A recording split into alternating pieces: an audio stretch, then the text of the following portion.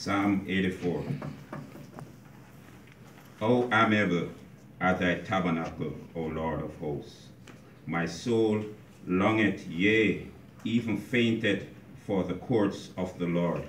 My heart and my flesh cried out for the living God. Yea, the sparrow hath found an house, and the swallow a nest for herself, where she may lay her young, even thine altar, O Lord of hosts, my King and my God. Blessed are they that dwell in thy house. They will be still praising thee. Blessed is the man whose strength is in thee, in whose heart are the ways of them, who passing through the valley of Baca make it a well. The rain also filleth the pool. They go from strength to strength. Every one of them in Zion appeareth before God. O Lord God of hosts, hear my prayer. Give ear, O God of Jacob. Behold, O God, your shield, and look upon the face of thine anointed. For a day in thy court is better than 1,000, and I had rather be a doorkeeper in the house of my God than to dwell in the tent of wickedness. For the Lord God is a sun and shield. The Lord will give grace and glory. No good thing will he withhold from them that walketh uprightly. O Lord of hosts, blessed is the man that trusteth in thee.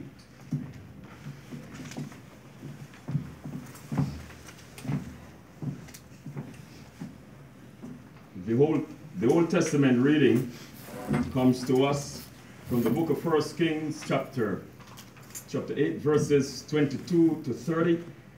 And then we will have, that will be followed by the New Testament reading from Ephesians chapter 4, verses 1 through 16, not 116. And that will be read by Miss Sasha Morrison.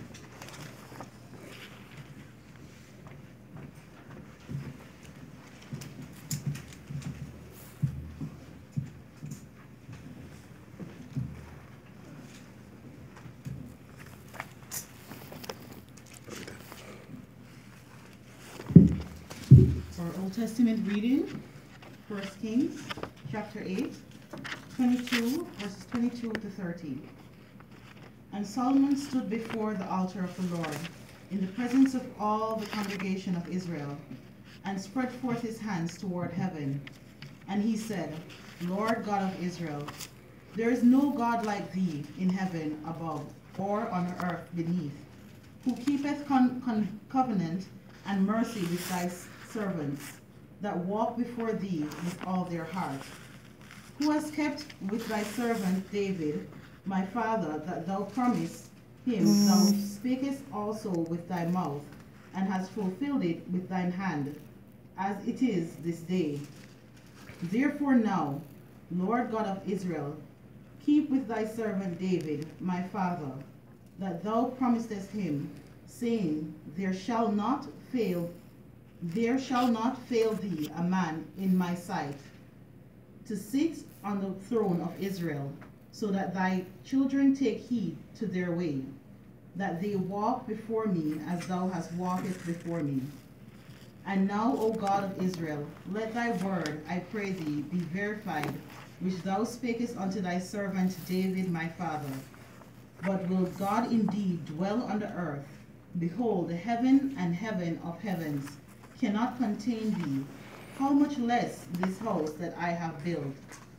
Yet have thou respect unto the prayer of thy servant, and to his supplication, O Lord my God, to hearken unto the cry and to the prayer which thy servant prayeth before thee today.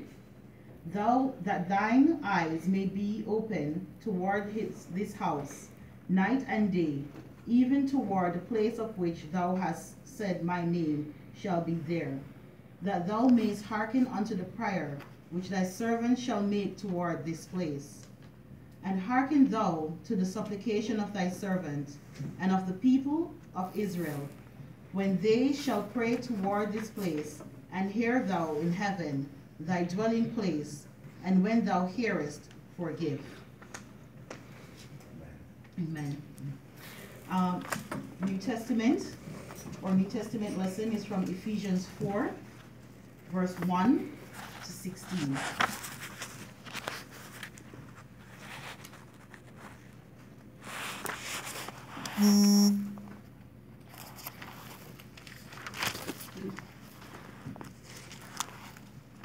I, therefore, the prisoner of the Lord, beseech you that ye walk worthy of the vocation wherewith ye are called, with all lowliness and meekness, with longsuffering, forbearing one and another in love, endeavoring to keep the unity of the Spirit in the bond of peace.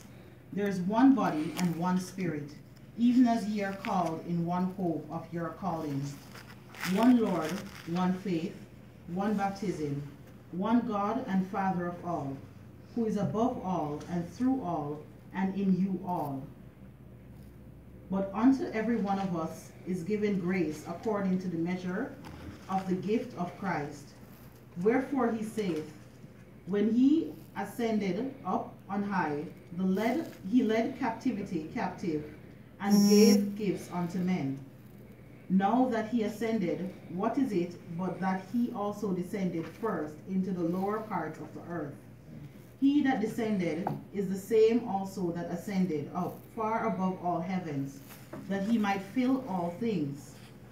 And he gave some apostles, and some prophets, and some evangelists, and some pastors and teachers, for the perfecting of the saints, for the work of the ministry, for the edifying of the body of Christ, till we all come into the unity of faith, and the knowledge of the Son of God, unto a perfect man, unto the measure of the statute of fullness of Christ, that we henceforth be no more children, tossed to and fro, and carried about with every wind and doctrine, by the sleight of men and cunning craftiness, whereby they lie in wait to be deceived. But speaking the truth in love may grow up into him in all things, which is the head, even Christ, from whom the whole body, fitly joined together and compacted by that which every joint supplieth, be according to the effectual working in the measure of every part, maketh increase of the body, and unto the edifying of itself in love. This is the word of the Lord.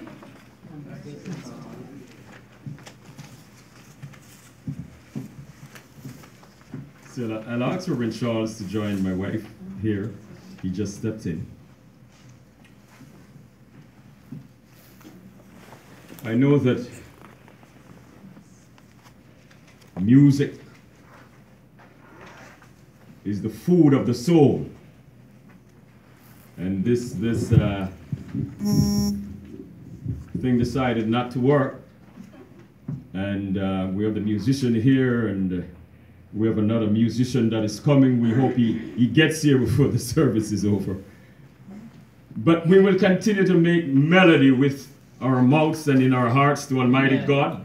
Amen. So let's join our voices again and sing one of the immortal hymns of the church. The church's one foundation is Jesus Christ, her Lord. I invite you to stand.